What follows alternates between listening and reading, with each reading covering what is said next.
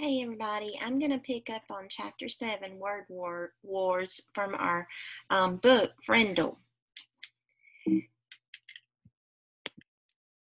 School was the perfect place to launch a new word, and since this was a major historical event, Nick wanted it to begin in exactly the right class, 7th period, Language Arts. Nick raised his hand first thing after the bell rang and said, "Miss Granger, I forgot my Frindle." Sitting 3 rows away, John blurted out, "I have an extra one you can borrow, Nick."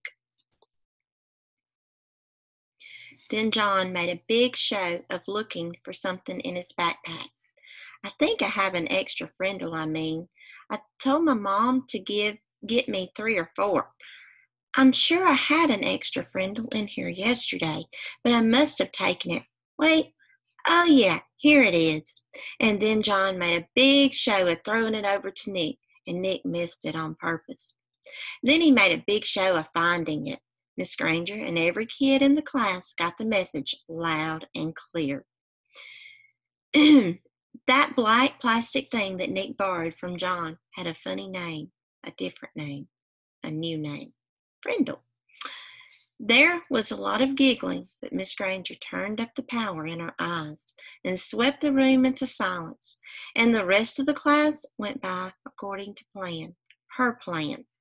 As everyone was leaving after class, Miss Granger said, "Nicholas, I'd like to have a word with you." And she emphasized the word. Nick's mouth felt dry. He gulped. His mind stayed clear. He walked up to her desk. "Yes, Miss Granger." "It's a funny idea, Nicholas, but I will not have my class disrupted again. Is that clear?" Her eyes lit up, but it was mostly light, not much heat. "Idea? What idea?" asked Nick, and he tried to make his eyes as blank as possible. "You know what I mean, Nicholas. I'm talking about the performance that you and John gave at the start of class. I am talking about this." And she held up her pen, an old maroon fountain pen with a blue cap. "But I really didn't have a Frindle with me," said Nick, amazed at his own bravery, and hiding behind his glasses. Nick kept his eyes wide and blank. Miss Granger's eyes flashed and then narrowed, and her lips formed a thin, hard line. She was quiet for a few seconds, and then she said, "I see. Very well.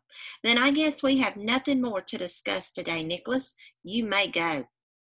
"Thanks, Miss Granger," said Nick, and he grabbed his backpack and headed for the door. And when he was just stepping into the hallway, he said, "And I promise I won't ever forget my Frindle again. Bye." All right, guys, our next chapter will be Chapter 8, Mightier Than the Sword. Stay tuned.